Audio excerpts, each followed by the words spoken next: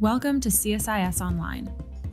The way we bring you events is changing, but we'll still present live analysis and award-winning digital media from our Dracopolis Ideas Lab, all on your time, live or on demand. This is CSIS Online.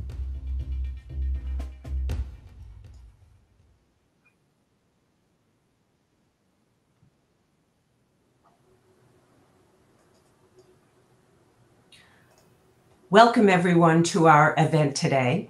This is the second session, a part two of our program in which we are examining the interrelated issues of Indo-Pacific security, the regional security architecture, and Taiwan. We had a terrific event yesterday, and that's online. So if you missed it, you can find it on csis.org and on YouTube. We had an introductory session, a conversation between me and Congressman Ami Bera, followed by a terrific panel with guests from Japan and on Australia and from the United States and Taiwan. So today we're going to continue this conversation because there are other parts of the Indo-Pacific region that are critically important for Taiwan. And so today we have guests from India, from Vietnam, from the Philippines, and also from Taiwan. So we are thrilled to have all of these really excellent experts who focus on Indo-Pacific security to join this conversation today. And then at the end of our panel, which will last 1 hour and 15 minutes, we're going to have a speech, a keynote speech, and then again a conversation with me by Foreign Minister Joseph Wu from Taiwan. So I hope that you will all stay for that. I'm Bonnie Glaser. I'm director of the China Power Project at the Center for Strategic and International Studies. And so I'm going to start by briefly introducing our speakers today. They will, of course, provide their personal perspectives, but also talk about how their individual countries view Taiwan in the region, its role, how it interacts with Taiwan, and how each of these countries and these experts view the regional security architecture, which yesterday I described as a hodgepodge or an alphabet soup of different mechanisms that are interlocked, but and of course overlap, but don't necessarily add up to an effective enough architecture in the region. Certainly where Taiwan is concerned, since Taiwan is only a member of APEC. And does not have a voice or a seat in the other international organizations. So the first person who will speak to us today is Dr. Herman Kraft. He is professor and chair of the Department of Political Science at the University of the Philippines at Diliman in Quezon City. He's also concurrently a convener of the Strategic Studies program of the Center for Integrative and Development Studies at the University of the Philippines. And next we'll hear from Nguyen Hung Son, who is Director General of the Institute for South China Sea and East China Sea Studies at the Diplomatic Academy of Vietnam. Prior to joining the Diplomatic Academy in 2008, Dr. Nguyen was a diplomat where he served as the Director of the Political Affairs Division in the ASEAN Department at the Ministry of Foreign Affairs in Vietnam. And then we'll hear from Tanvi Madan, who is a senior fellow in the Project on International Order and Strategy in the Foreign Policy Program at the Brookings Institution, and also director of the India project there. She focuses on Indo-Pacific security issues, and her most recent book is entitled Fateful Triangle: How China Shaped U.S.-India Relations During the Cold War. And then finally, we're going to hear from Dr. Hao Yang, who is executive director of the Taiwan Asia Exchange Foundation, which is a think tank that's facilitating Taiwan's new southbound policy. He also serves as Deputy Director of the Institute of International Relations and Executive Director of the Center for Southeast Asian Studies at National Chengchi University in Taiwan. And since 2018, he has served as a policy advisor to Taiwan's Executive Yuan. So I'm going to turn the floor over to Dr. Herman Kraft for his remarks. Please go ahead.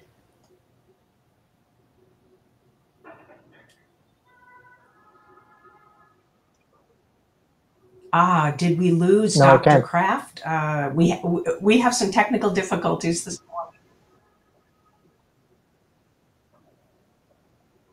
Okay. So am I okay. Good morning or good evening to everyone. And first of all, I'd like to thank the organizers for inviting me to this session, which I think is a very, very important topic to actually discuss in these days. The Philippine policy on matters that pertain to Taiwan follows a strict adherence to the One China policy. At least that's the claim of the current administration in power. It's a policy which actually caused a significant diplomatic rift between the government of Taiwan and the Duterte administration at the outbreak of the COVID-19 pandemic. The Duterte administration had included Taiwan on its travel ban when it imposed restrictions on travel to and from China and its territories of Hong Kong and Macau in February of 2020. This was justified and explained in the context of the observance of the One China policy, even as at that time, Taiwan had, and as shown by subsequent events, Taiwan had actually been able to put into place effective safeguards against the disease and the transmission of the virus. Suffice to say that the government of Taiwan was not impressed at all, and even threatened sanctions, which included the withdrawal of the visa-free privilege enjoyed by Filipinos. The issue, however, is interesting in the sense that it illustrates just how much Taiwan is de-emphasized as far as Philippine foreign policy is concerned. There is a tendency to be very single-minded about the way that the Philippines looks at Taiwan. For that matter, its relations with other countries, not seeing it only largely in terms of overseas Filipino workers, their welfare, and concerns about their conditions. But having said that, it's also reflective of the problems, and I guess what we're seeing as far as that particular issue is concerned, and the extent to which there isn't as much of a discussion regarding conditions and the place of Taiwan as far as regional security is concerned. It's reflective of the problems and opportunities that are lost in excluding Taiwan from the regional security architecture. Now, in fact, arguably speaking, this is one of the biggest anomalies in the conduct of regional security diplomacy in the East Asian region. And that is to say, the exclusion of Taiwan and issues relating to Taiwan from active participation in the region. And when we talk about the regional security architecture here, I'm actually defining it in terms of how Ron Hugheskin actually talks about it. That is to say that this is a structure of relations that are geared towards facilitating cooperation, defining expectations, and appropriate of appropriateness, and engagement of all states in the region. So, in other words, when we talk about the idea of a regional security architecture, there's a tendency to actually look at it in the context of, or at least to emphasize the role played in that security architecture by ASEAN-led multilateral arrangements, for instance. Now, although of course there's also the bilateral system of alliances that's actually part of that particular system.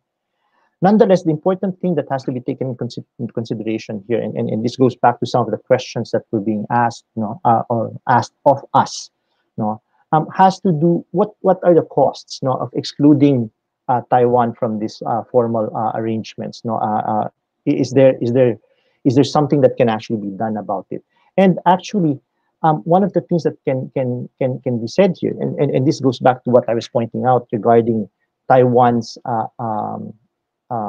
response now to the pandemic and the success that it actually experienced as far as that's concerned, illustrates just how potentially important Taiwan is, as far as questions of regional security, especially on items that have to do, or on issues that have to do with non-traditional security.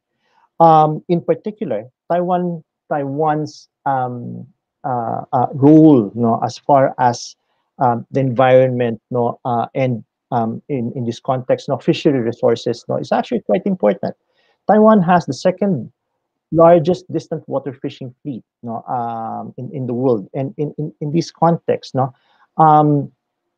things that have to do with fishery resources, helping to actually preserve these resources, and in fact, the overfishing that takes place, involves Taiwan to a very great extent, and not having them participate, in the kinds of discussions that take place, informal multilateral arrangements, actually lose the opportunity of engaging Taiwan on those, and yet, having said that, or at least implied that Taiwan might be on these kinds of issues, for instance, Taiwan might actually be part of the problem. It's also part of the solution, right? In fact, when we talk about the idea of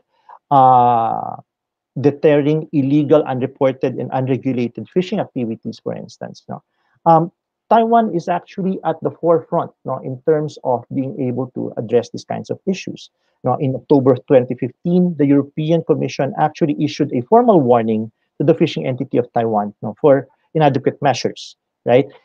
Which since then Taiwan has actually responded to, with the use of machine learning technology, investigating certain detection techniques, and of course the research that's actually going, that's been placed into this kind of conditions. The role of the National Taiwan Ocean University, for instance, as far as these issues are concerned, is quite important, right? And this goes on to questions that have to do with with uh, uh, with trafficking issues, across marine territories, as well as questions that have to do with human rights at sea, for instance, where Taiwanese vessels were identified as high risk for human rights violations, especially in questions of forced labor. And yet the thing here is that Taiwan has actually sought to actually address these kinds of issues, okay, using the kinds of technologies that they actually have been able to produce. Okay, cybersecurity is another area where I think we can learn from the experience of Taiwan. Now, the point that's being made here is that Taiwan has much to contribute as far as the question of non-traditional security is concerned. And yet, I think the main problem as far as the non-participation of Taiwan and its issues are concerned, as far as regional security matters as an issue, has to do with traditional geopolitical issues. In other words, we're still talking about the idea of how increasingly China has violated, or at least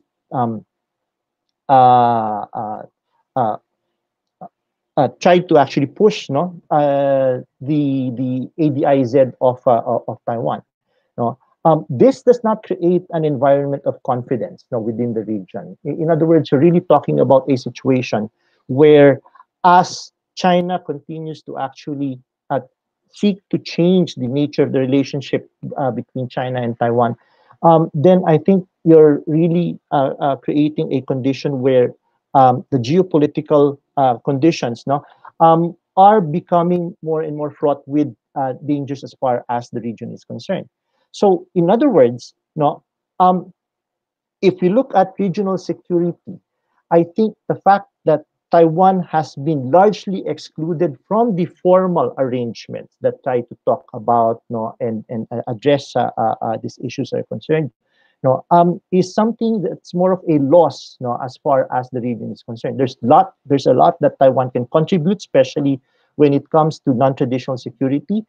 And the more important thing here is that increasingly, that relationship between China and Taiwan was identified a few years back by Brendan Taylor, for instance, one of the major flashpoints not in the region, if not the flashpoint that would actually that has a realistic possibility of sliding into actual conflict.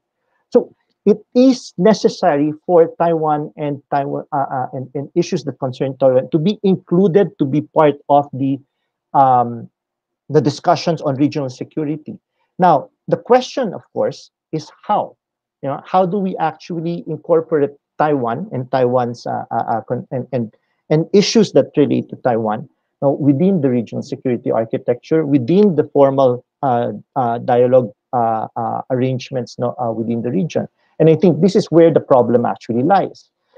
What China has been able to do in the last few years now is to really constrain the space within which Taiwan can act autonomously or to act as a member of the international community.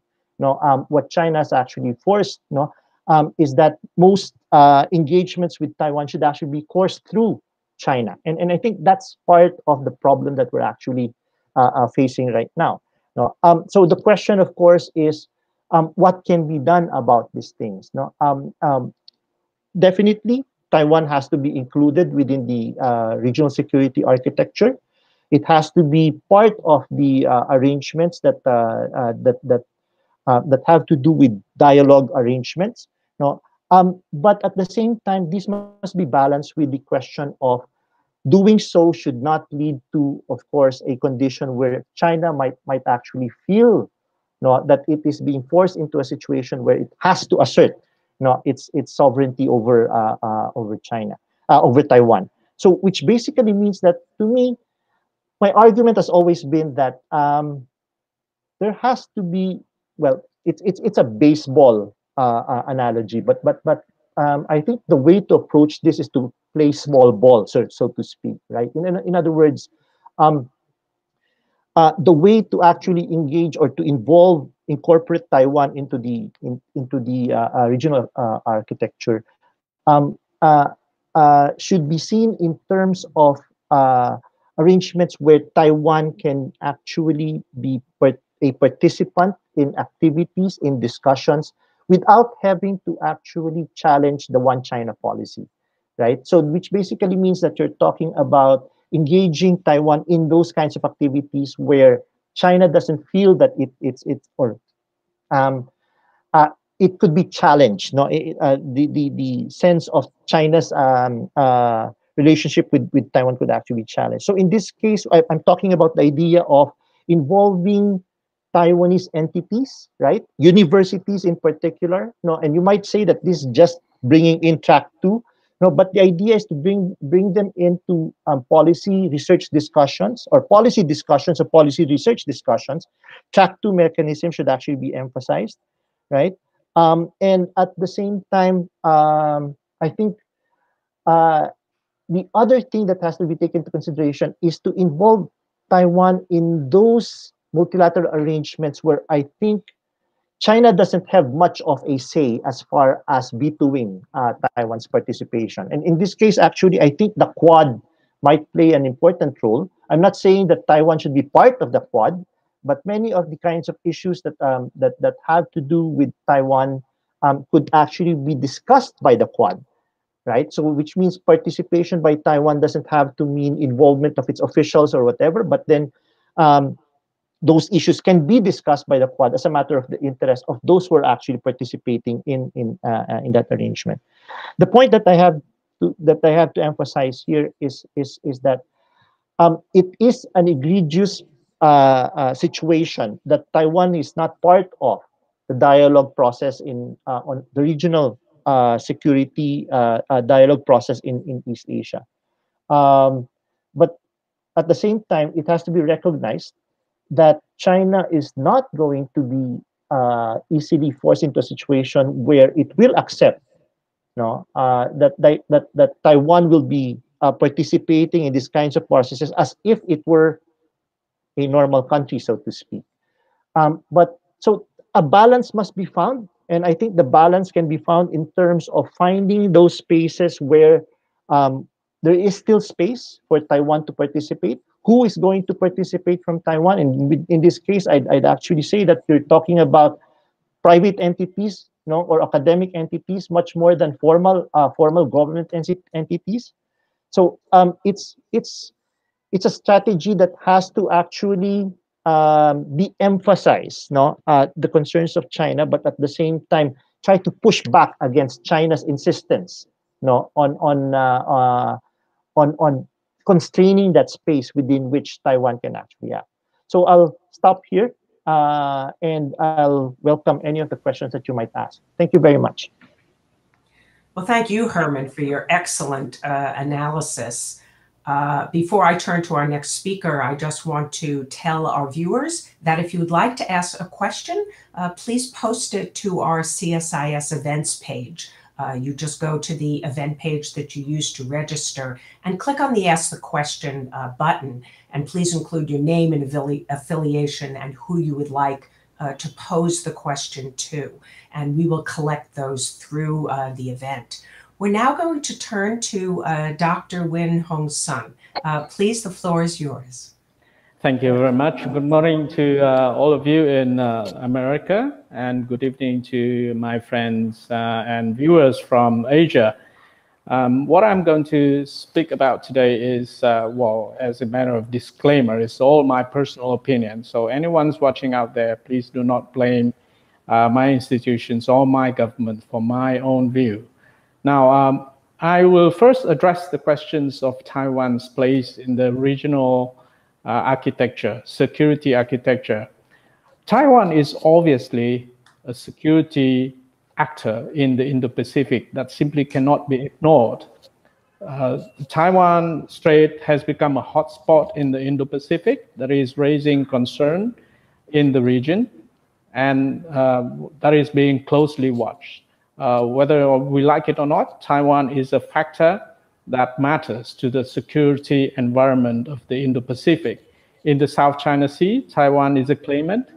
Taiwan is occupying Vietnam's Taiping Island, which is one of the largest islands in the Spratly areas. So Taiwan is obviously an actor that Vietnam needs to take into consideration into addressing the South China Sea issue. And therefore, Taiwan is already there in the regional security architecture of the Indo-Pacific, whether we like it or not.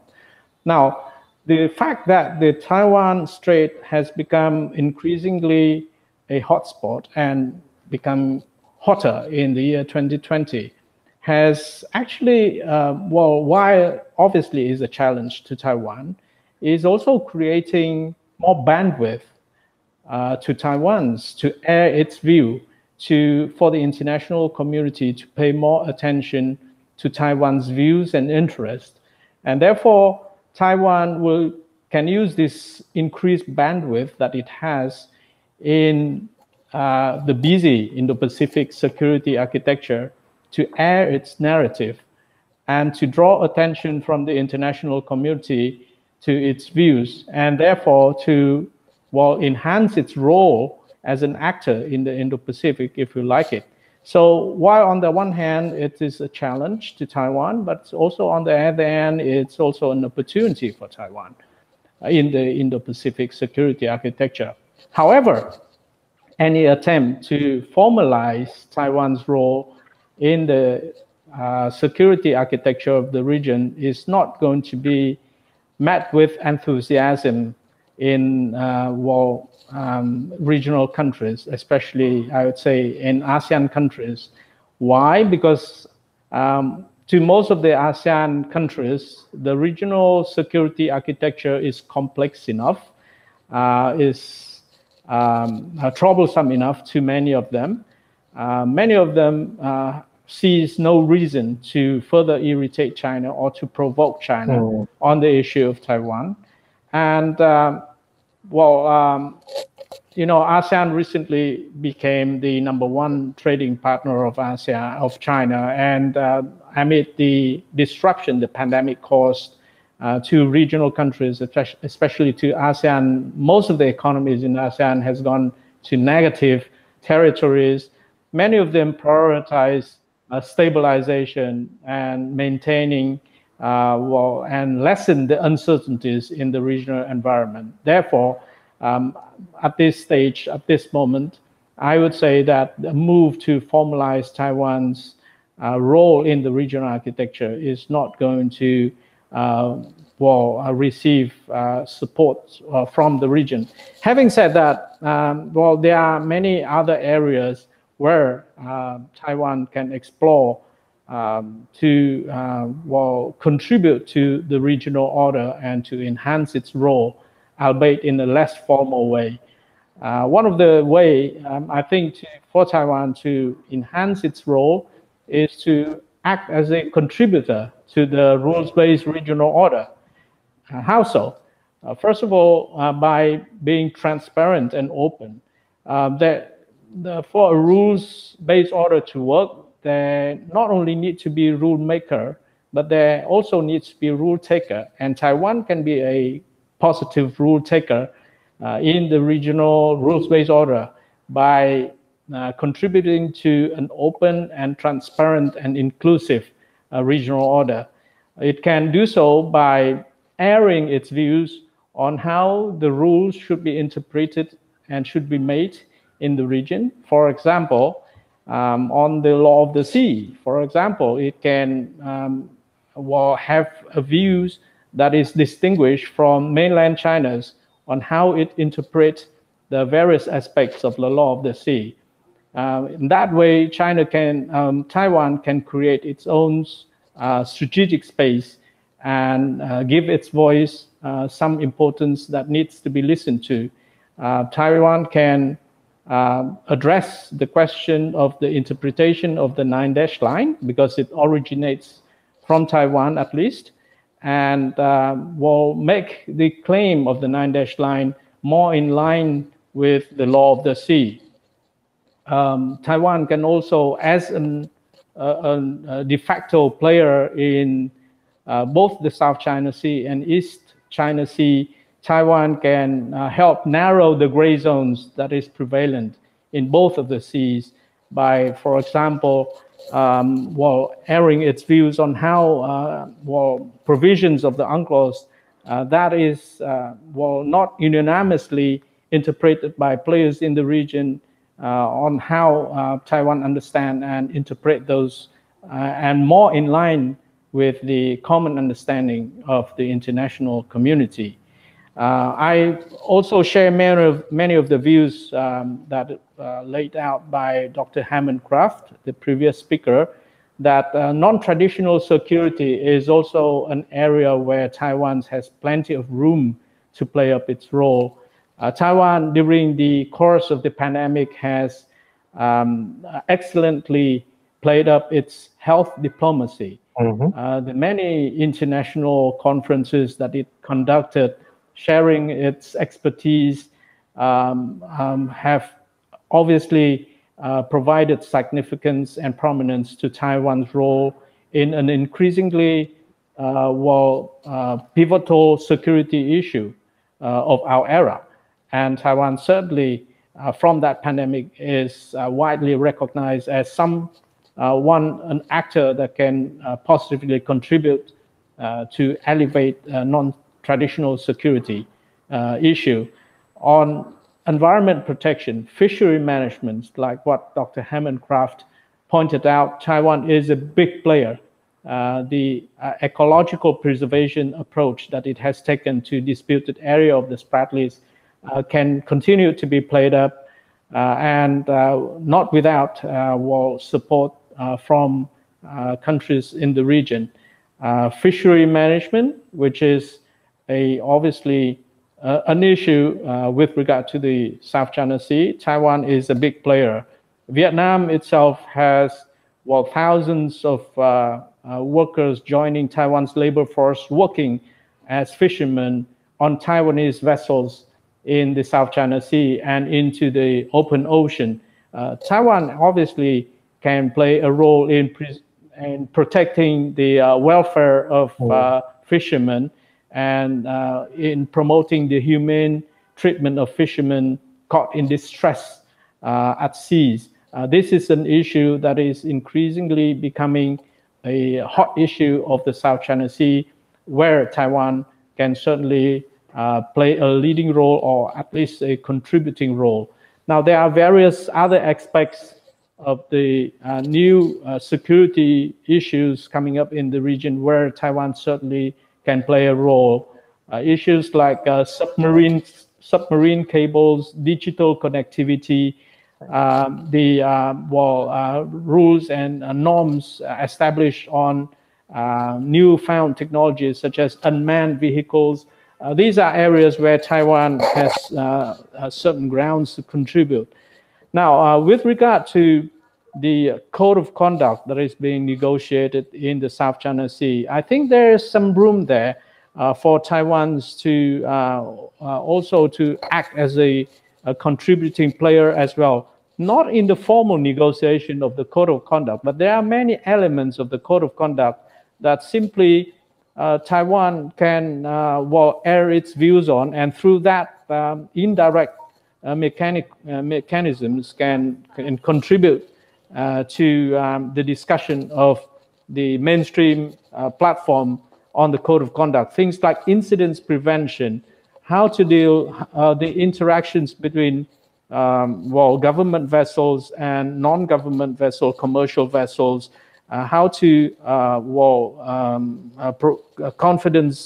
conduct confidence building in the South China Sea. These are areas that is very relevant to Taiwan as well. Now, the problem is what mechanisms can we use to draw Taiwan in the cooperation.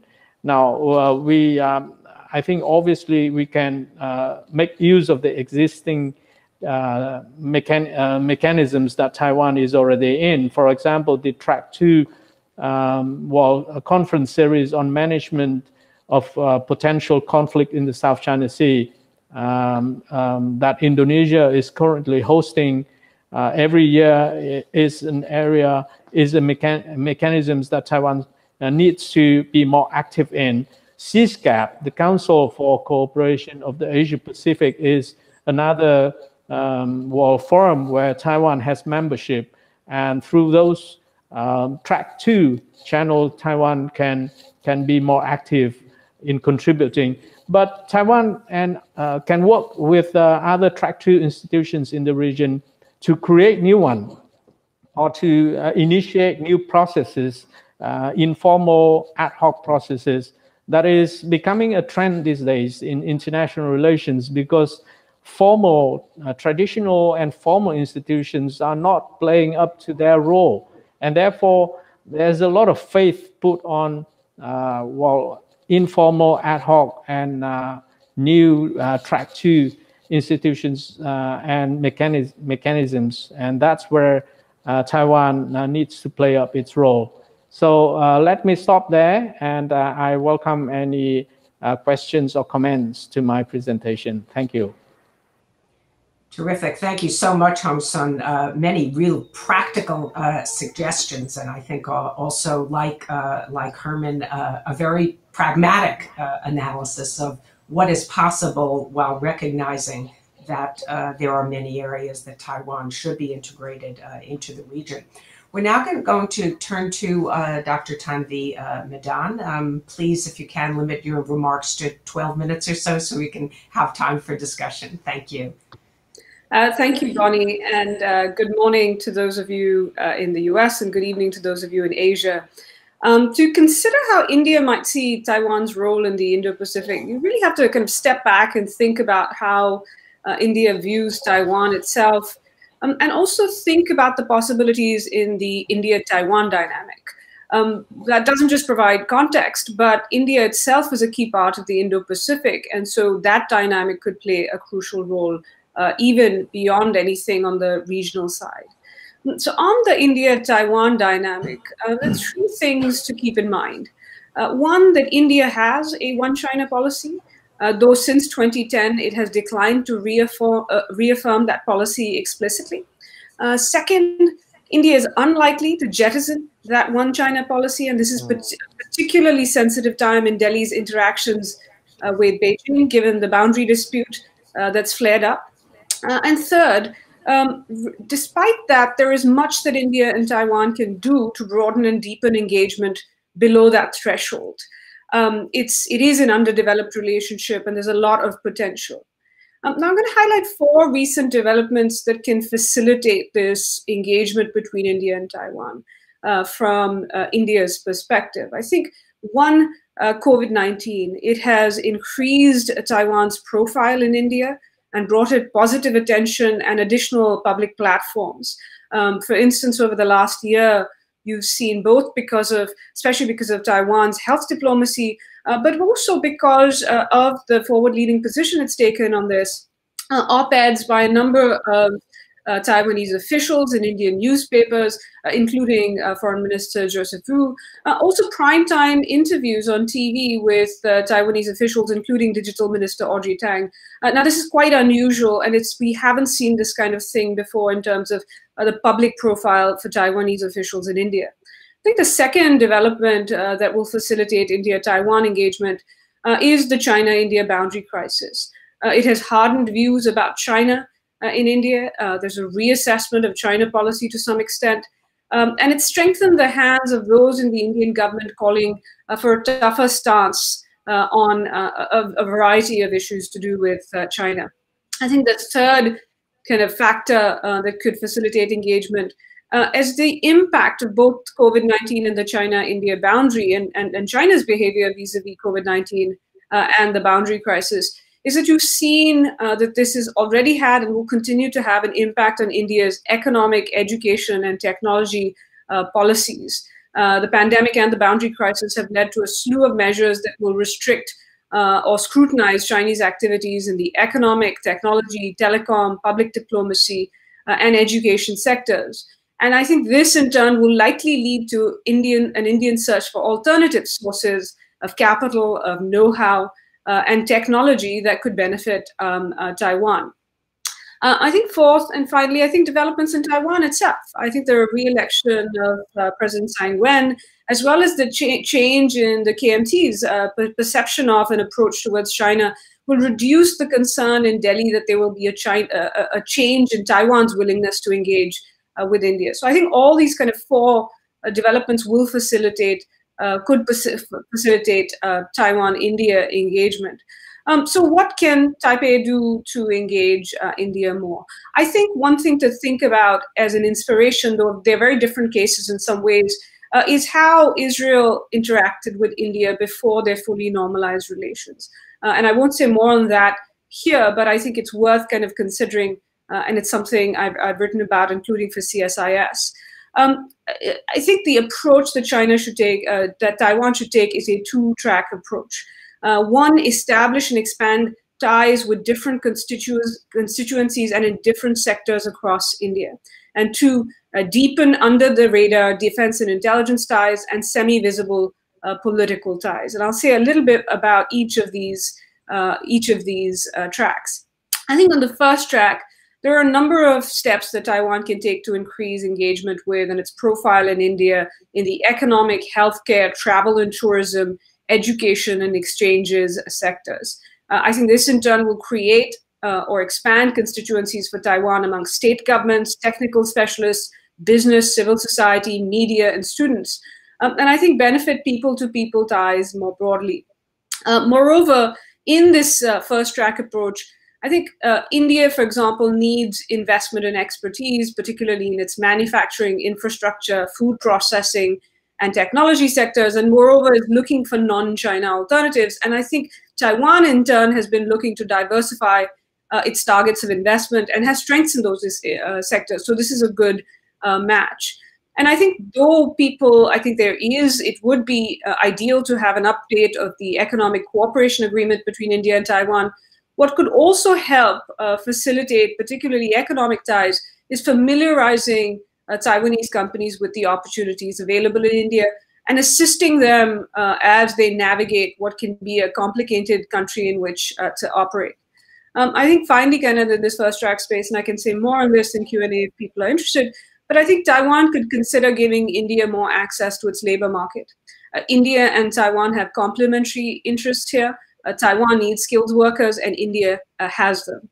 Let me say a few things about the second track before we'll end with kind of talking about what the US and other like-minded partners could do to facilitate India-Taiwan engagement. I think the second track that I mentioned, that what Taiwan can do with India, is expanding diplomatic and security ties. And I think this could be done.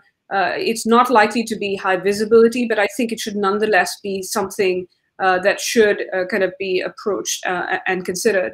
I think Taiwan and Delhi and India could work to regularize the visits and exchanges by diplomatic and military officials, which have tended to be limited and ad hoc. I think second, enable increased and more regular interactions between parliamentarians and political parties and subnational officials.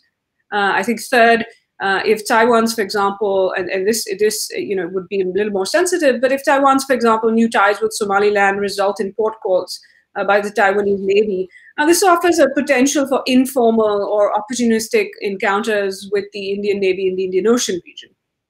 I think finally in this space, there's also potential for increased information and intelligence sharing. Taiwan has certain areas of expertise that could particularly be useful for Indian officials in the present context, including its visibility on China. So I'm going to just say a few things on what kind of other countries, the US, but also other like-minded partners could do to facilitate or make this India-Taiwan engagement easier. At the end of the day, these are going to be decisions made in Delhi, keeping in mind their own sensitivities. But there are a few things that I would say like-minded countries can do. I think one is to encourage both sides to take some of the steps that I outlined above, and also creating awareness about them. I think the other like-minded countries, and particularly the US, could also share its own experiences, approaches, and mechanisms on dealing with Taiwan below the level of diplomatic recognition.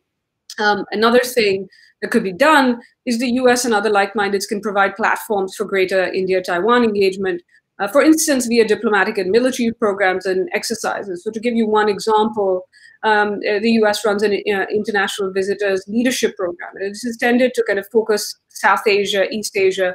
Why not have a kind of an Indo-Pacific cone where you can have Indians and Taiwanese engage as part of the same group, giving them an opportunity to interact.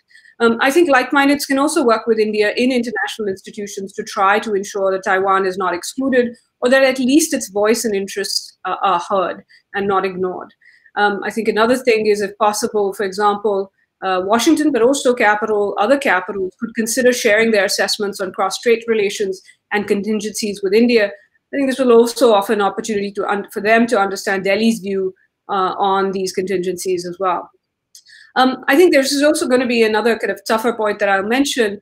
But while this could be tougher for Taiwan, and given Taiwan's claims, own boundary claims vis-a-vis India in kind of the Republic of China guys, I think Washington, for example, at least could encourage Taipei to revisit its stance on the India boundary issue and potentially share maps or historical documents that it might have related to that subject. Again, sensitive subject, but it's something to consider.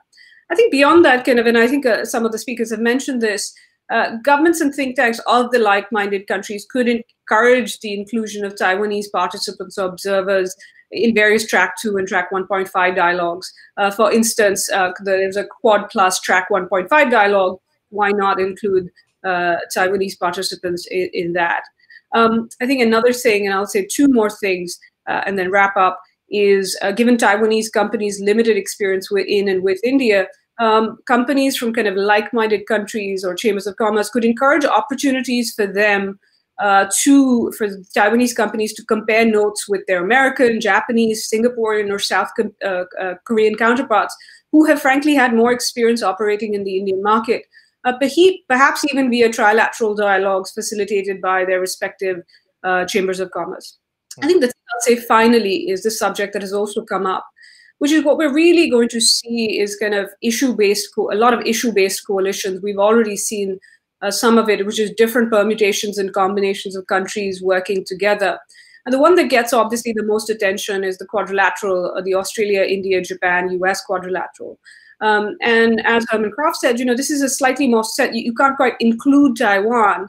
But there are issues that come up during Quad discussions where Taiwan can contribute. So, and that could be on a bilateral basis. It could be informal discussions, including in terms of regional infrastructure, which includes digital infrastructure connectivity, investment screening, countering disinformation, building resilience in the region. And I will mention some of the issue-based coalitions that you could perhaps see at least Taiwan playing some sort of role in the future, though it will depend on the sensitivities of the member states involved, are things like the the Japan, Australia, India Supply Chain Resiliency Initiative, the D10 that Boris Johnson has proposed, the Global Partnership on Artificial Intelligence, as well as the International Solar Alliance, and finally the Coalition of Disaster Resilient Infrastructure. So I think there are various ways and a lot of potential for Taiwan to be brought into these groupings. Thank you so much, Tanvi, for that excellent analysis and very concrete suggestions of steps that could be taken. We're going to turn finally to Dr. Alan Hao Yang, and then we'll open up the floor for questions. And please do send in your questions on the event page to csis.org, where you can just click on the button that says ask a question. Okay, Alan, over to you. Yes. Hello, friends in the States. Good morning. And also good evening, my friends in Asia. I think I mostly agree with our previous speaker on the role of Taiwan, and also your point on Taiwan should not be excluded in the process of regionalization. But I think my point is, we know that Taiwan should not be excluded as a stakeholder in the process, but how to include Taiwan's voice, not only through the track 2 channel, but also through a more constructive way to influence the policy process that can facilitate the not only bilateral collaboration, but a more regional tie. When it comes to the security architecture, I think the most pressing challenge to Taiwan is the security challenge imposed by Beijing and China's military threat over this island country. We have been living with it for more than 7 decades. And in recent years, when it became more pressing, I think we should not ignore this. I would like to take 2020, the year of 2020, for example.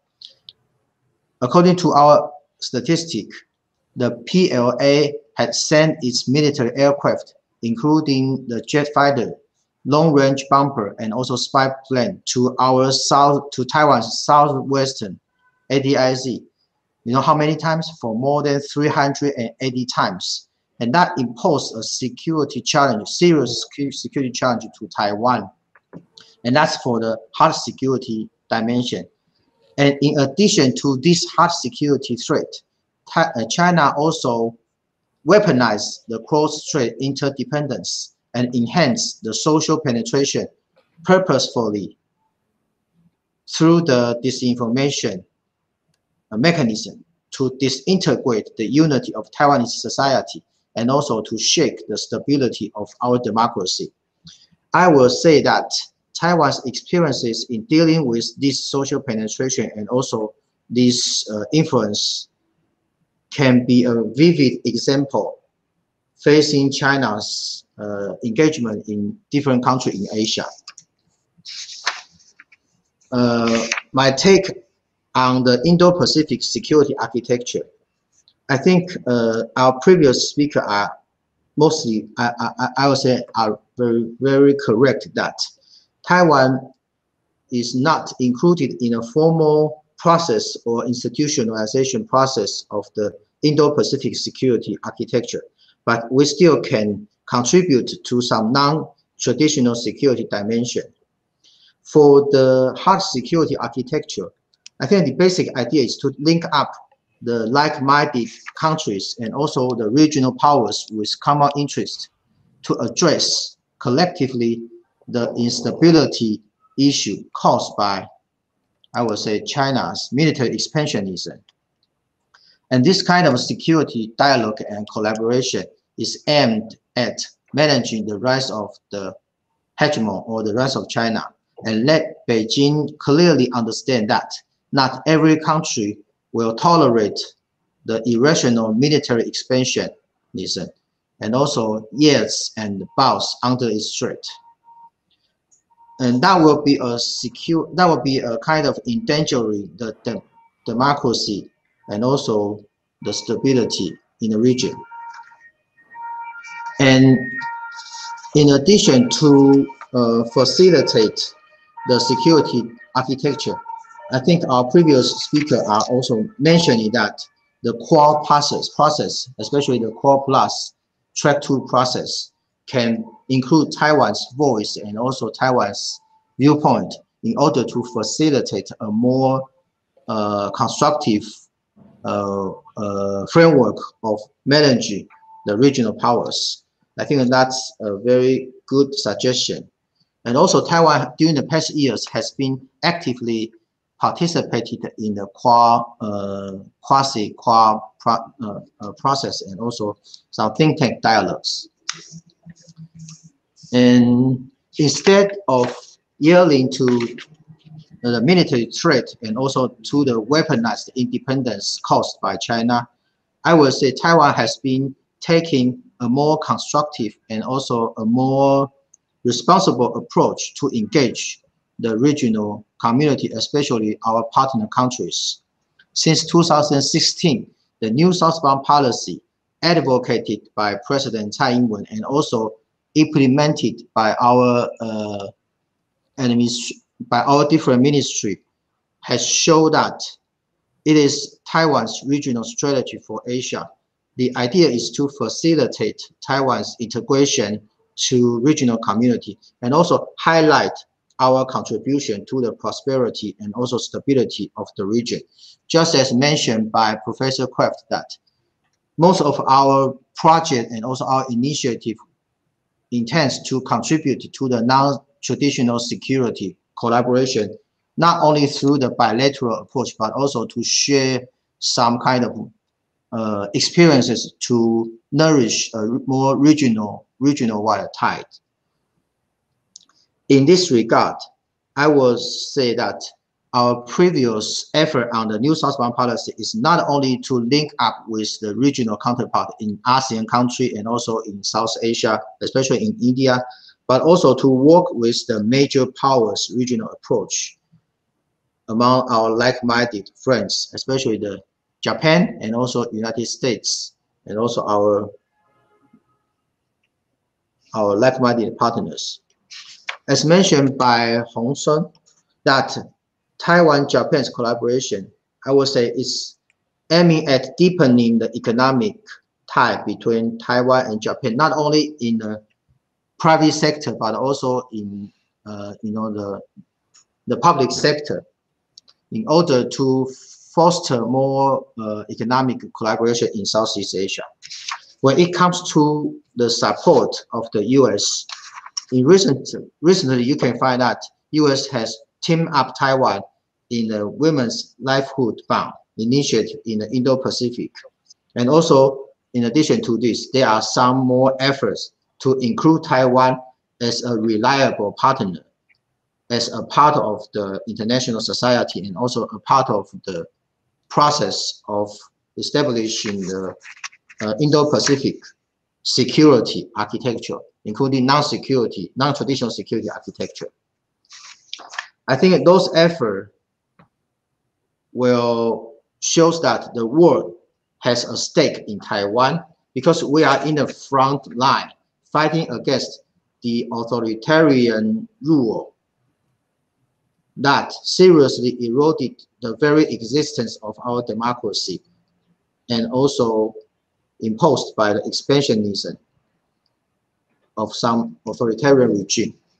So I think, apart from my personal observation, I would like to thank our previous speaker. It is important, I think at the present time, it is important to include Taiwan in the process. And also, I think it is true to activate the dialogue and collaboration among the think tank and also the policy community. I would like to take my foundation, Taiwan Asia Exchange Foundation, for example. We are very happy to work with India's National Maritime Foundation to address on how Modi government's Indo-Pacific Ocean Initiative can work with Taiwan's new southbound policy in terms of the non-traditional security issue and also the marine environment protection issue and also some related maritime issue. I think Taiwan's new southbound policy is a clear expression of our interest that can coexist with other partner and also neighboring countries' national interest for the issue of the common prosperity and also for a better and resilient future. Especially during the past year in 2020, we know that the pandemic has already totally bring the structural change to our daily economic order and also the social order. And Taiwan has been a very successful example and vivid case to show that we don't rely on the lockdown measure, and we can share more experiences in maintaining the transparency and also the digital governance on the pandemic issue. And it is an important way to work with our neighboring country and also partner to restore the resilience among our friends and also in the years to come. So finally, I would like to thank Bonnie and also CSIS for the kind invitation and to include Taiwan in this meaningful dialogue. And I do look forward to working with our friends in the forthcoming future. Thank you. Well, thank you so much, Alan. I am struck that in the conversation yesterday with experts from Japan, Australia, and the United States, the discussion was really focused on hard security issues. And here we are today with experts that are talking about perspectives from India, Philippines, Vietnam, and of course, Taiwan again. And we are focusing, I think, much more on non-traditional security issues and taking a very practical approach. We've gotten some very good questions. We have a little bit over 15 minutes. So I will pose one question to each of you and please try to be concise in your answers. I'm going to start with Herman Kraft. We have a question from Brandon Lee, who is from the Anacostia Consulting Group. And he asks, would the Philippines support the idea of creating a regional maritime domain awareness network through the expansion and integration of its National Watch Center with other nations' systems? And is there a role potentially for Taiwan in such a maritime domain awareness network? Mm-hmm. Oh, you want me to answer now, yes, please. Bonnie? Okay. Yes, thank you. No, thank you for the question. And I think, yes, the Coast Watch system in the Philippines or center in the Philippines would be very much interested in being part of such a regional system that looks at maritime domains. In fact, this is something that we're discussing now, simply because awareness of the maritime domain is not a unilateral thing. So the idea of cooperating on this is actually something that we're looking forward to. Can Taiwan play a role in this one? Yes, if only because to a large extent, Taiwan has technology for that it can contribute as far as this is actually concerned, and it has such a system is not going to be just limited to looking at the maritime domains themselves, but what is actually taking place there. And I think, as I mentioned in my presentation, there's a lot that Taiwan has actually become involved in as far as the maritime domains are actually concerned and activities that take place within that. Thank you. Great. And now we'll turn to Hung Son. We have a question from Charles Kimball, who is from the Korea Center for International Finance. And the question that he asks is about the plans that China has to revise its maritime traffic safety law. And I think this pertains to recent reporting about the Chinese Coast Guard, its law enforcement vessels, and the ability potentially for it to block vessels under this new law if it deems that international law is in some way being violated. Others may want to comment on this as well, but the specific question from Charles Kimball is that if China actually began using its Coast Guard vessels to block other vessels, for example, if there are ships that are heading to Taiwan, how would your country react to this? And maybe you can comment more generally on the new law and what you think it means for the South China Sea. Okay, I think this is a very good question. And the draft law that China proposed clearly raised alert in the region, not because it's out of the practice to carry weapons and to use weapons on certain scenarios by law enforcement agencies in the region, but because of the ambiguity in China's applications of those of force and of those weapons in territories which China doesn't have jurisdiction on. The fact that China can possibly use the coast guards and use force on international water, for example, is what is raising a concern in the region. The fact that China might begin using force to enforce its law on other countries' exclusive economic zones, areas where China have no jurisdiction according to the law of the sea, is what is raising concern in the region. So if one nice day China turned up to use those weapons and use force by the Coast Guards to enforce laws in areas outside of its jurisdiction, that day I think the international community should be really alert and should be really concerned, because China is clearly militarizing, expanding the militarization of its and China's Coast Guard. Everybody knows it's not the Coast Guards. It's part of its navy now under direct control of the Central Commission, Military Commission. So what are we going to do? I think it's very important that ASEAN and international community be aware of the risk involved with this new move by China. It's a development that could potentially drive up conflicts and drive up incidents in the South China Sea.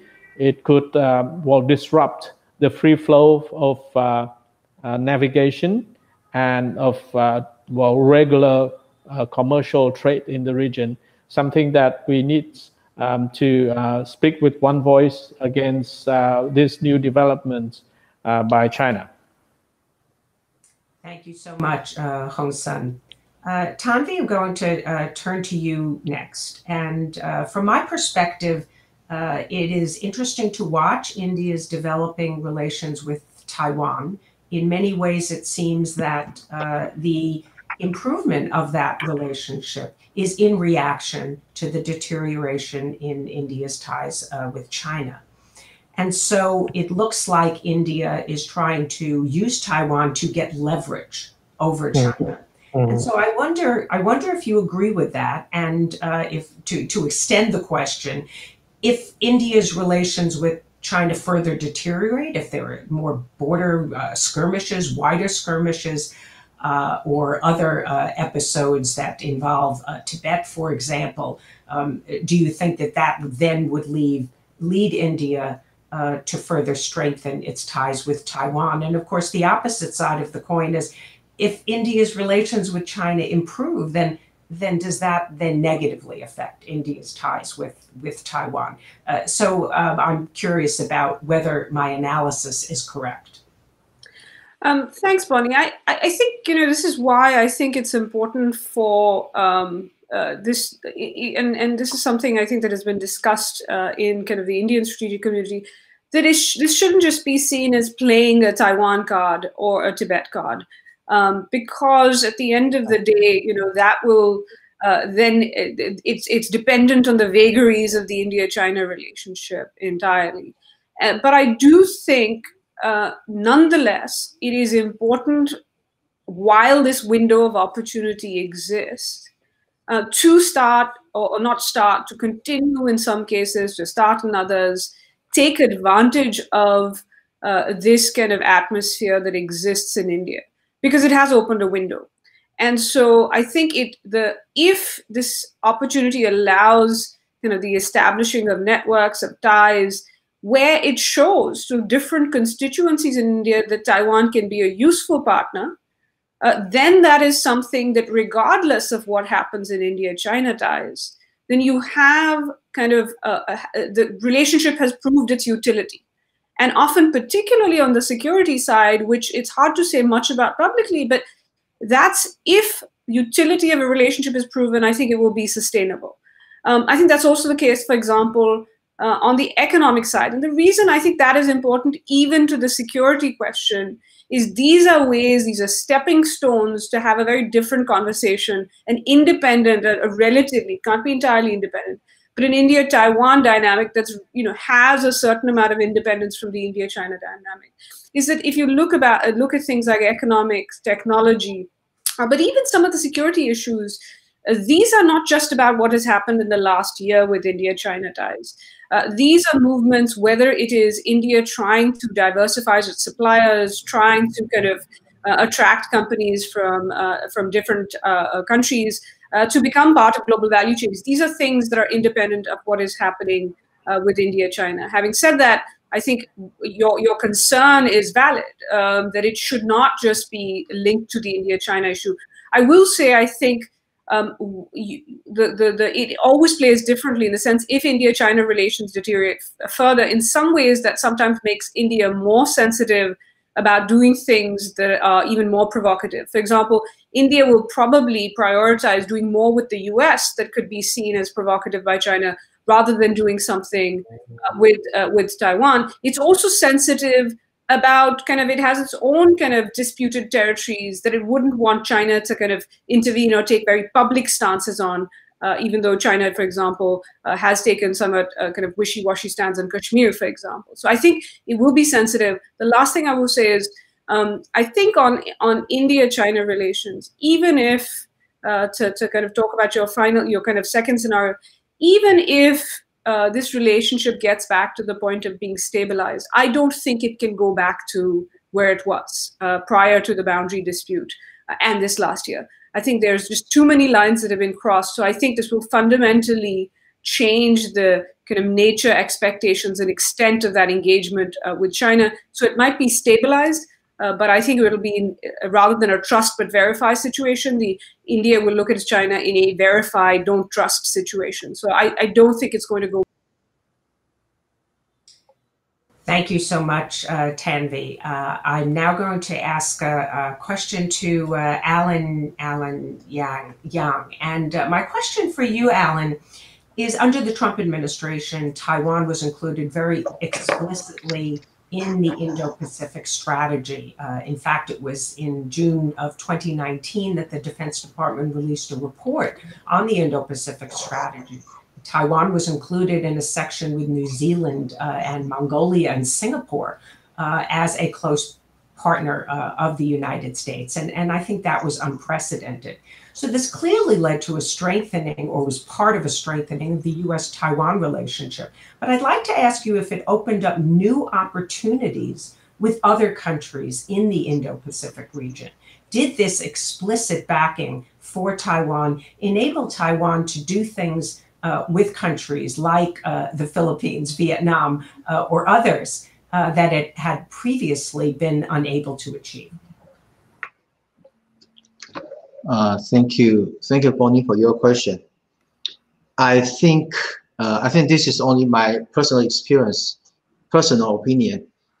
I think we are grateful that the major power and also our partner in different corner of the world can view Taiwan as a useful partner, as mentioned by Tommy, that we can be through our practice of any kind of contribution or policy, that we prove that Taiwan can contribute, and also this meaningful contribute can also facilitate the regional engagement or regional approach of major power in the Asia Pacific or in the Indo-Pacific.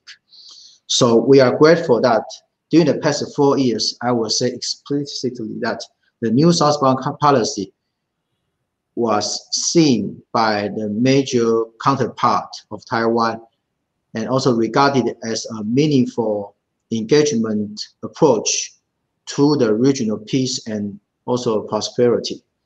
And we do look forward for the next phase of the new southbound policy.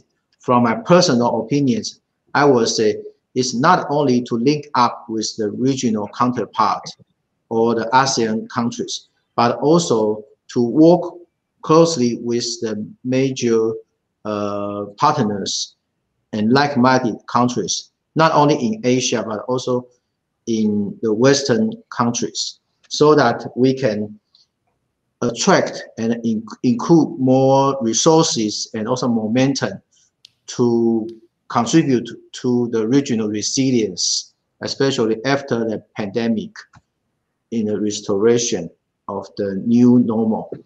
So I would say that with the support and recognition of, for example, Japan, the European country, and also the United States, recognition to our contribution during the past 4 years will be very meaningful to the continuity of Taiwan's responsible approach to contribute to regional community. Thank you. Well, this has been a very rich discussion, and I think we covered a lot of ground and had some really excellent suggestions for how to work more closely and integrate Taiwan into the security in the region, even if not into the formal architecture. So I'd like to thank all of you, Herman Kraft, Nguyen Hung Son, Tanvi Madan, and Alan Hao Yang for joining us today. It's just a great opportunity to hear so many voices from so many different countries in the world. So thank you again. Thank you. Thank you. We're now going to turn to the final portion of this program, which is a keynote speech and conversation with Foreign Minister Joseph Wu. Joseph Wu has been the Foreign Minister of Taiwan since February of 2018. And prior to serving in this role, he was Secretary General in the Office of the President. Minister Wu has been working tirelessly to advance Taiwan's international position and to strengthen U.S.-Taiwan relations and Taiwan's relations with countries around the world. He's been a valued partner, working with diplomats around the world as well as with think tanks. I personally admire his boundless energy and optimism, as well as his accomplishments. And most of all, I value his friendship. The speech you are about to hear, as well as the conversation between me and Minister Wu, was recorded this past Thursday evening, which was Friday morning Taiwan time, because it is a bit late in Taipei right now. So please enjoy this segment with Foreign Minister Joseph Wu. Although life in Taiwan has been largely normal amid the global pandemic, I do miss seeing many good friends and visitors like Bonnie, and I look forward to the possibility of receiving the annual CSIS delegation in Taipei, hopefully in the near future.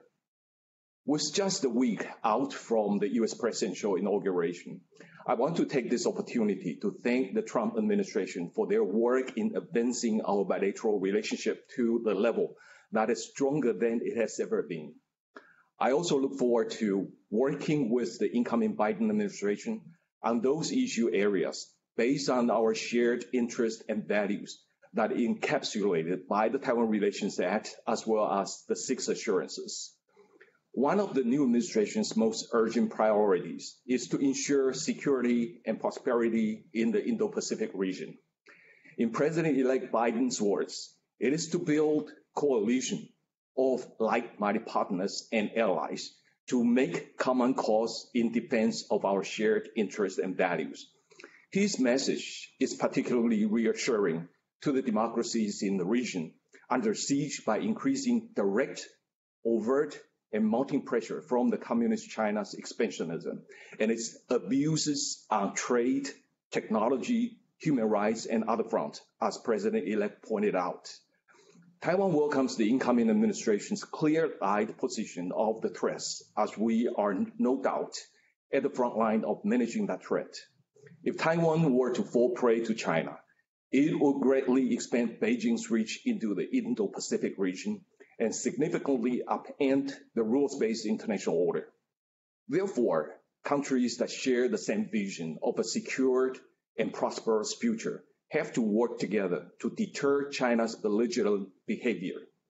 We have seen encouraging signs of how various regional security coalitions step up their multi-pronged efforts to tackle these shared challenges.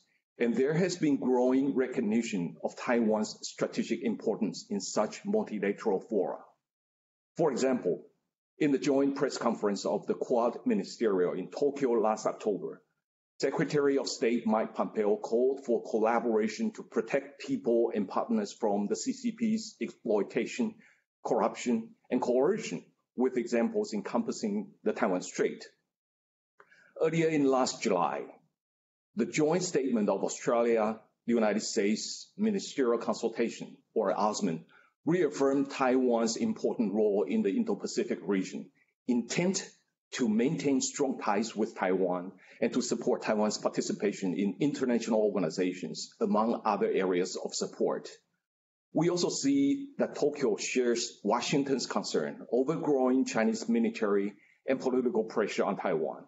An increasing coordination between the two allies on encouragements with Taiwan would be a critical step forward. Another welcome trend is a renewed congressional focus on military capabilities in the Western Pacific, as evidenced by the 2018 Asia Reassurance Initiative Act and the 2020 Indo-Pacific Deterrence Initiative. Besides paying close attention to these trends and regional security dynamics, we also seek to work with the U.S. and like-minded partners to address non-conventional security issues. One salient example is to strengthen our cooperation in infrastructure development, particularly in the Pacific. Last September, Taiwan and the U.S. established a framework to strengthen infrastructure finance and market building cooperation, aiming to enhance collaboration among regional infrastructure investment and finance initiatives, as well as promoting transparency and building capacity in the region. Another example of innovative platform to facilitate the optimal responses to Chinese gray zone operations is the annual Taiwan-U.S. consultations on democratic governance and in the Indo-Pacific region. This dialogue, launched in September 2019, enabled my ministry and the U.S. Department of State to act in concerted efforts to promote open governments, empower civil societies, and counter disinformation.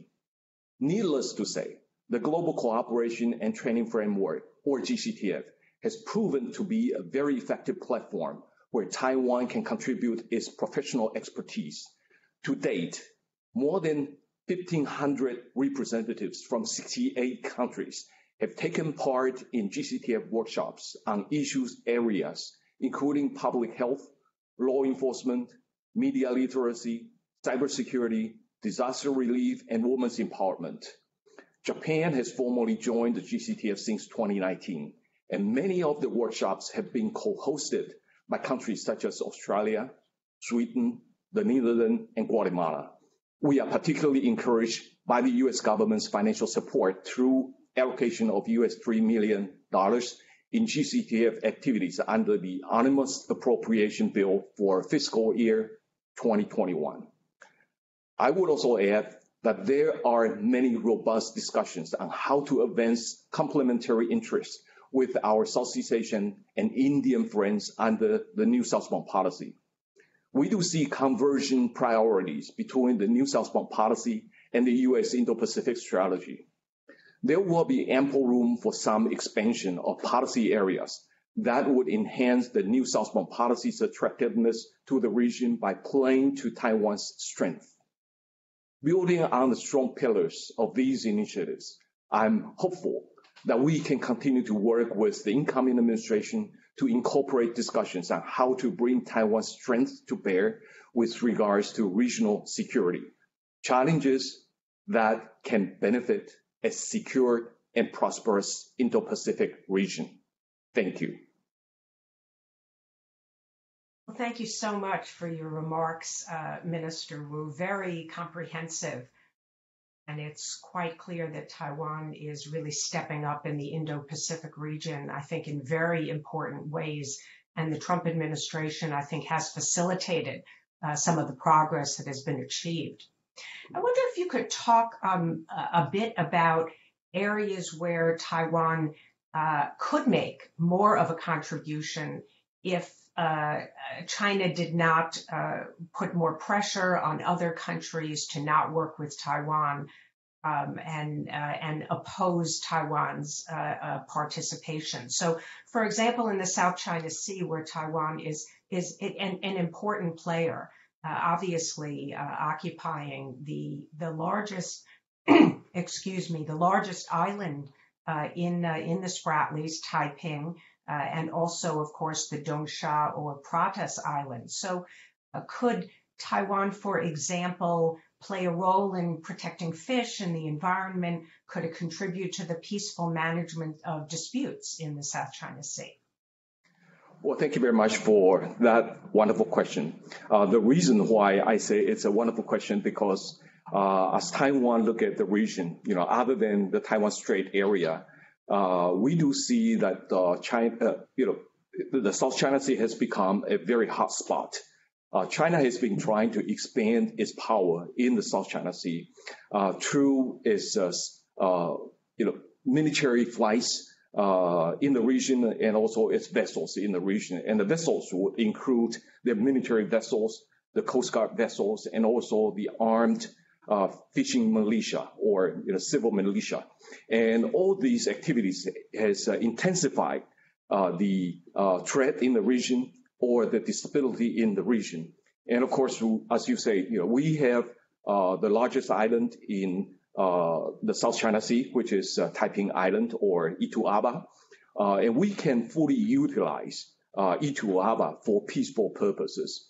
I'm sure you remember after the International Court of Arbitration made the announcement, our president convened a National Security Council meeting, and we have publicly issued a statement on our position in the South China Sea. And in that statement, we say that all claimants of the South China Sea needs to follow the international law, particularly the UNCLOS. And we uphold the rights of freedom of navigation and freedom of overflights. And all countries need to go through peaceful means to negotiate with each other. And hopefully Taiwan can be included in that multilateral discussion. And other than these basic attitudes or policies, we also make it public that we will go through our scientific cooperation with other countries, whether they are part of the claimants of the South China Sea. We can do joint research on the ecology or landscape or ocean or climate. And in fact, our Ministry of Science and Technology have already started to provide some scholarships for scholars in the region to work together. And other than that, We have also done some joint and search rescue operations. We intend to use E2ABA as a base for humanitarian need. And we have started that. It will continue to play up Taiwan's role as a peacemaker in the South China Sea. If the United States or Japan or other countries, including the claimants of the South China Sea, can think about how to use E2ABA as a center for humanitarian need or for science and technology research. And I think Taiwan can make significant contributions to the peace and stability in the South China Sea. One of the focuses of the discussions that we're having in the events with representatives, experts from countries around the Indo-Pacific region is about the regional architecture. And obviously the Indo-Pacific is nothing like Europe. We don't have a NATO. We have a hodgepodge of structures. And some countries are members of some mechanisms and not of others. Taiwan, of course, is a member of APEC. The United States is a member of some of the mechanisms like the East Asia Summit, but of course not of the Shanghai Cooperation Organization. Yes. And China is a member probably of most of the mechanisms that exist in the region. ASEAN +3, and of course the Conference on Interaction and Confidence Building Measures in Asia. So, if we look at these, this jumble of different mechanisms, do you think that the structure, informal structure that exists in the region, do you think that this is serving the region's interests well, or is there a better way to organize security in the region? Should we start afresh? Should we build new institutions? Should we try to be more inclusive, or something else? Again, this is a very good question.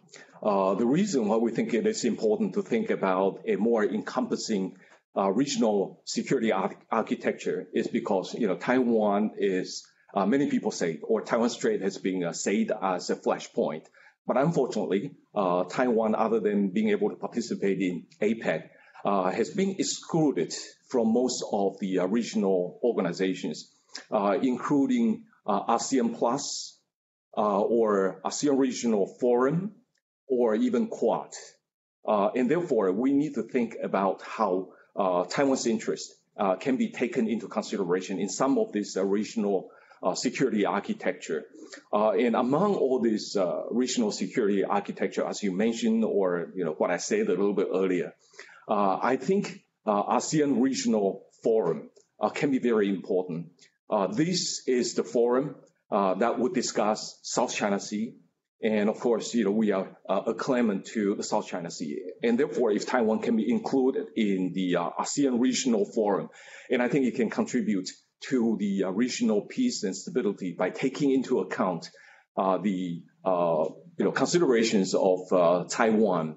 Another way of looking at the regional security is we need to identify the source of instability and source of threat. And of course, it's China. China is being expanding rapidly in the region. We talked about the South China Sea. China is also expanding very rapidly in East China Sea, sending ships, official vessels into the disputed water continuously. And that got our friend and ally Japan very nervous. And if you look, the Taiwan Strait is even more alarming that the Chinese military vessels and military airplanes have been cruising around the region all the time, trying to intensify their threat and coercion against Taiwan. So we need to think about something more formal or something more security-oriented rather than just discussing some of the regional issues. And in that sense, I would say that the Quad is something that is very important for us to think about.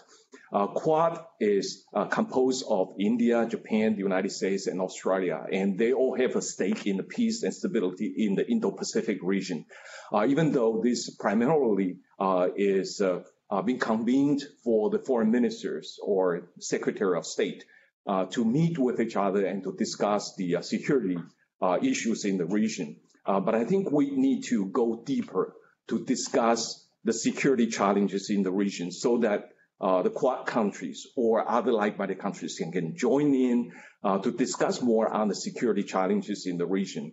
I know it's going to be very hard for Taiwan to play a formal role in the Quad, but we can do bilaterally. For example, if the United States and Japan or Taiwan can think about how to identify the issue areas in the Taiwan Strait area and for Taiwan to play its role so that the region, the Indo-Pacific region, can benefit from Taiwan's strength. And that is something that we can consider. And there's also one thing we might also be able to consider. After the Quad meetings, ministerial meeting, there might be some working level officials meeting, and Taiwan can participate in some of the side tracks of those discussions. And of course, we can benefit from those formal discussions. We can have more knowledge about those formal discussions. And at the same time, Taiwan can raise also some of our concerns or our hope for Taiwan to be able to make contributions. So this is what we are considering. And I would like to stress again, we need to identify the source of the instability in this region. And I think it's more than obvious.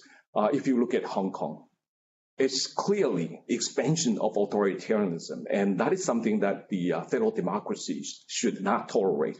So if we take Hong Kong situation as an example, I'm sure many countries in the region can think about some joint efforts. And if you look at the East China Sea, Taiwan Strait, and South China Sea, I'm sure the Quad countries can also think about how Taiwan can make contributions. And I would like to assure you and the audiences that Taiwan is able and willing to participate in any of those discussions so that Taiwan can make contributions to regional prosperity and security. In the past year, Taiwan has outperformed virtually every other country in the world in controlling the spread of COVID-19. And, many people around the world who may not have known very much about Taiwan previously, I think now have a lot of interest in Taiwan and positive feelings toward Taiwan. So I think this creates opportunities for Taiwan going forward. And I'm guessing that you share that view. So how can Taiwan capitalize on this very precious opportunity? Yes, indeed, we are discussing about this, how Taiwan can be more helpful to the international community. I do agree with you that Taiwan is being noticed by the international community after the pandemic hit the world very hard. We did a little calculation. It's about 3,500 news reports on Taiwan's ability to deal with the COVID situation. And I think the government and the people here feel very proud about that. And also because Taiwan's ability to deal with the COVID situation, we have praises from international leaders. And they also supported Taiwan's international participation, particularly in the WHO, from Secretary Pompeo, from Canada's Prime Minister, Australian Prime Minister, New Zealand Prime Minister, and also from Japan's top leaders. So this is a new situation for us. And if Taiwan is able to deal with COVID-19 situation, and I'm sure the international community can understand that if Taiwan can be part of the WHO, we can make contributions through these international organizations, and Taiwan is ready to do that.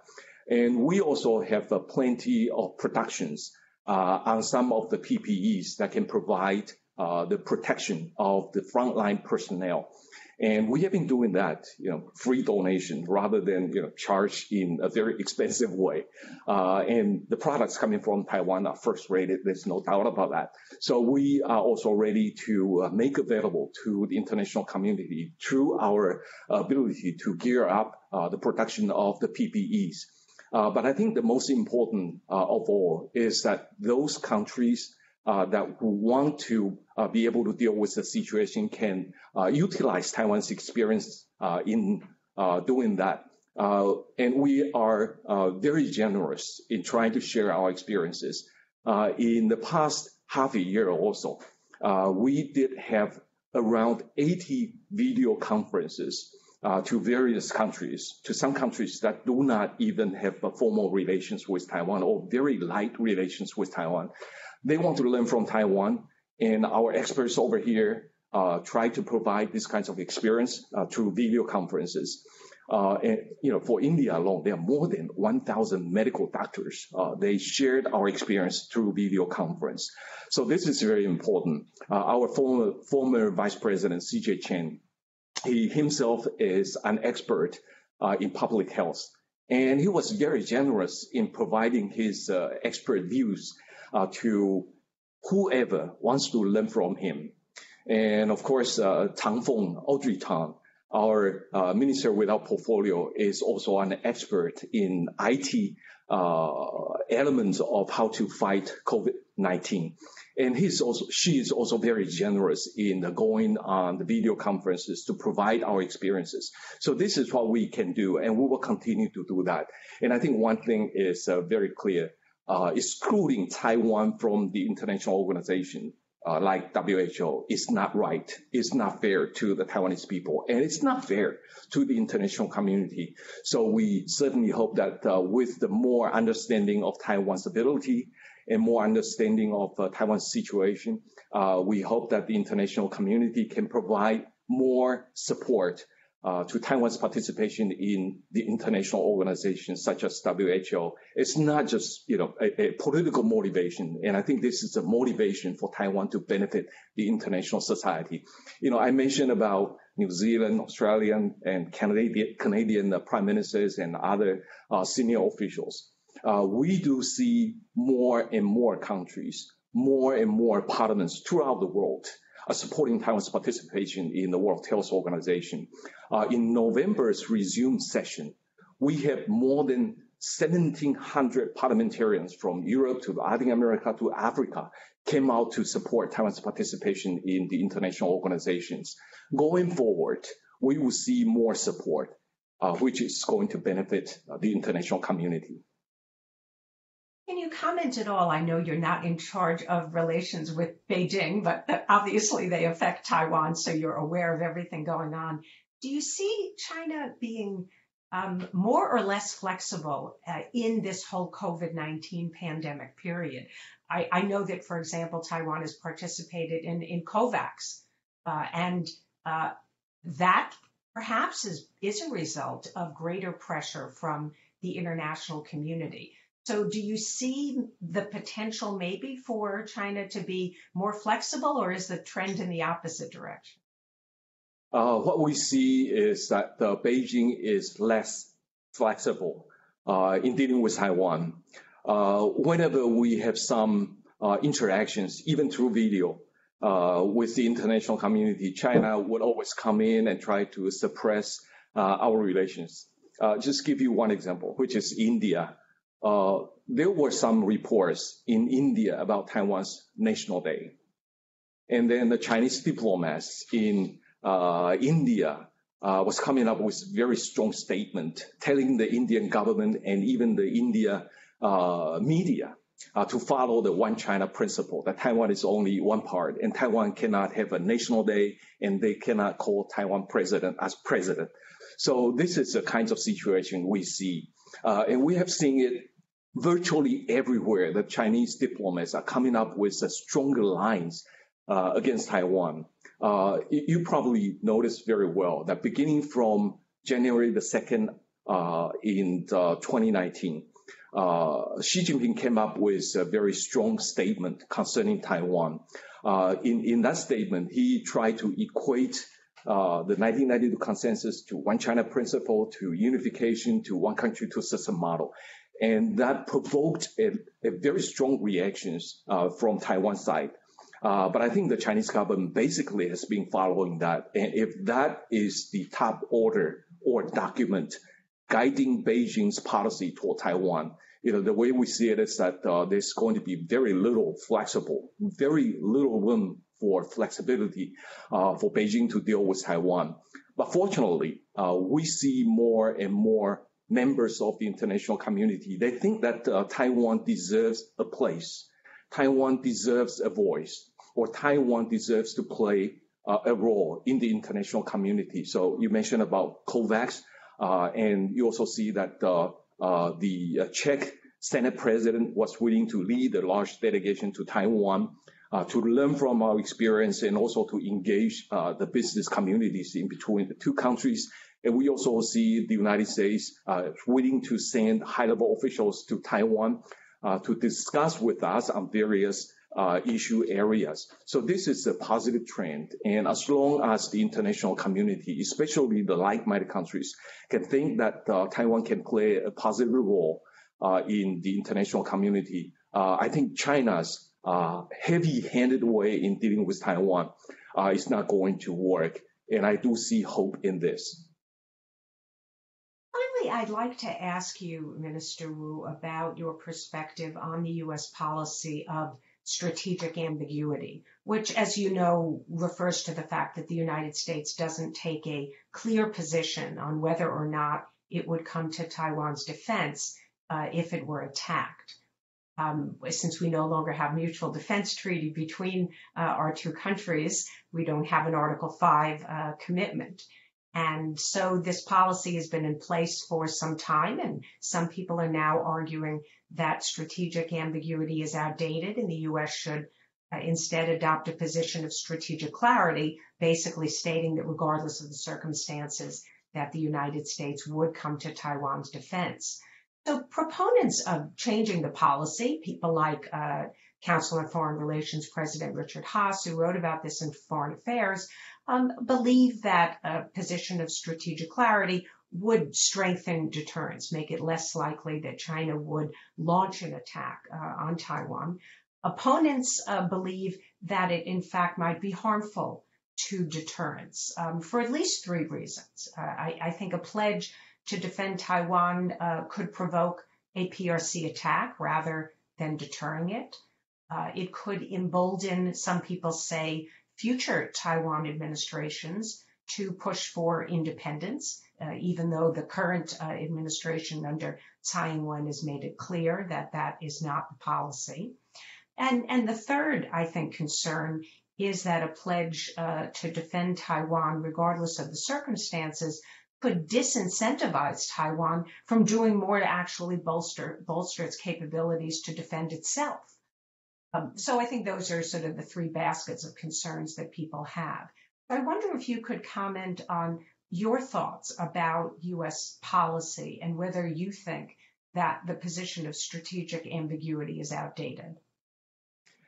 Well, it might not be good for Taiwan's foreign minister to comment on those policy discussions, but I do read those discussions with high interest. Those discussions, whether it's coming from the ambiguity side or clarity side, they are discussing the U.S. interests in seeing Taiwan as a democracy and also seeing Taiwan as a peaceful and prosperous country. So those discussions, whether they are coming from either side, is very encouraging to Taiwan. We will continue to engage in discussions with scholars, experts, even officials from either camp. But I think the real world is not a dichotomy. I think we need to look at the situation from Taiwan's front, from the Chinese front, or from the regional reactions. For Taiwan's side, we have seen more than 4 years of the Tsai administration, and I think we are all more than clear. President Tsai has maintained a very responsible and very moderate policy, either dealing with the international community or dealing with China, and that has been recognized. And that's President Tsai's leadership style in dealing with the international community. And there are more than 3 years left in President Tsai's administration, and that will continue to be our policy.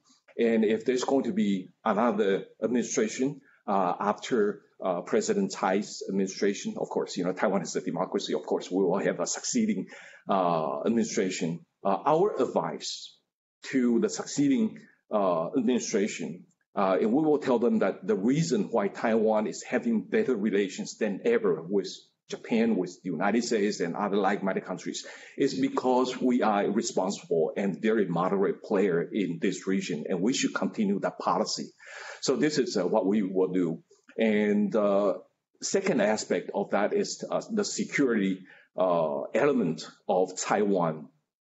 In the last few years, I think American friends have noticed that we have been making more investment in our own security.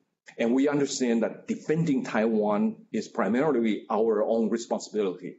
And we are absolutely determined to defend ourselves. We not only make investment, increase our own budget, but try to discuss with other like-minded countries, especially the United States, concerning the areas that are most critical for Taiwan to be able to defend itself.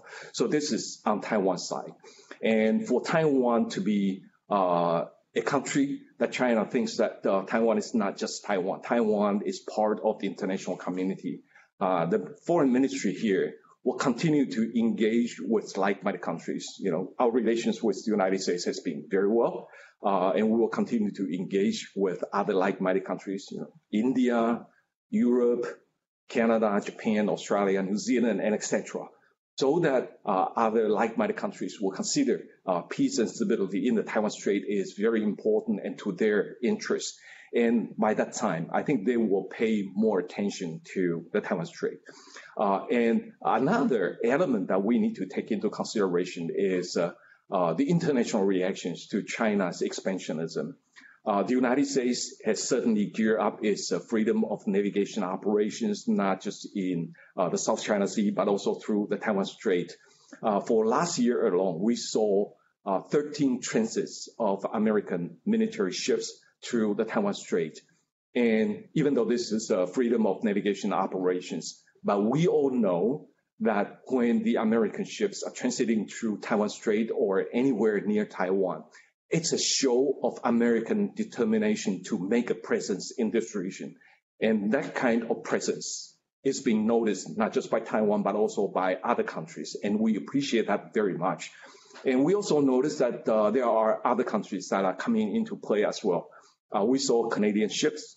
We saw that the UK is about to send aircraft carriers into the region.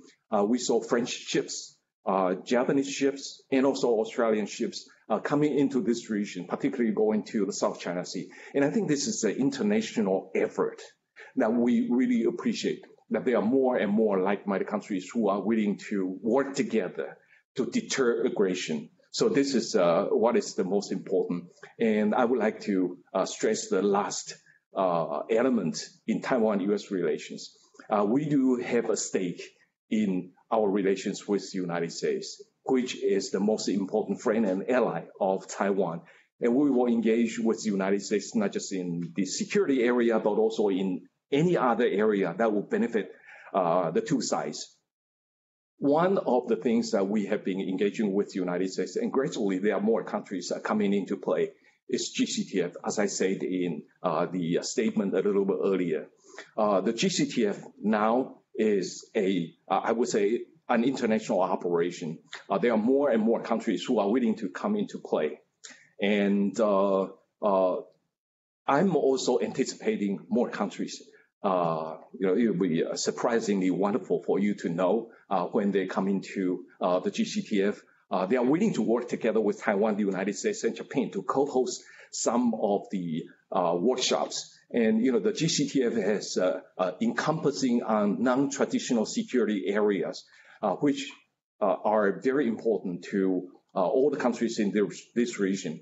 Let me mention specifically cybersecurity, or law enforcement, or HADR, media literacy, which is very important. It deals with disinformation campaign, maritime security, and energy security. All these are the non-traditional security challenges that we face in the region. And if we can continue to work together with the United States and Japan, so that Taiwan can make substantive contributions through GCTF, and I think it's going to work in the benefit of the region. And this is the most important regional architecture, the way I see it, that Taiwan can play a significant role. And the United States is already the co-host of this GCTF, and we'll continue to work together with the United States.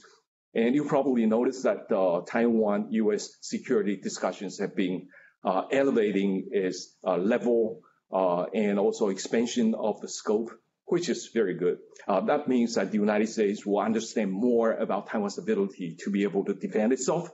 And the United States will also use those kinds of dialogues or discussions to provide their expertise for Taiwan to gain knowledge so that Taiwan can be better prepared in the event of an attack from China. And these will also benefit Taiwan, U.S. Together. So I would say that Taiwan-U.S. relations is so important, no matter how friends in the United States saying that it should be more strategic clarity or ambiguity, they will all work in Taiwan's benefit, and we appreciate that very much. Thank you so much. It's really been a privilege having you today and having this conversation with you. And 2021 is a new year, and I think there will be more opportunities for U.S.-Taiwan relations, as well as for Taiwan's continuing contributions to peace and security in the Indo-Pacific region. So there's much to look forward to once we get control of the spread of COVID-19, and I look forward, hopefully, to seeing you in person sometime later in the year. So thank you again. Thank you. Well, thank you very much. I know vaccines have started to be applied, and after vaccines are applied in a more popular way, maybe I can travel again, and that will be the time we're ready to welcome you in Taipei. And thank you very much for this opportunity for me to speak with you. I want to thank all of our viewers for joining us today. Both the session today and part one will be online at csis.org and YouTube so that you can go back and review or listen to, if you have missed them, our discussions of the Indo-Pacific regional security architecture and Taiwan. Again, I'm Bonnie Glaser. I'm director of the China Power Project. Thank you again.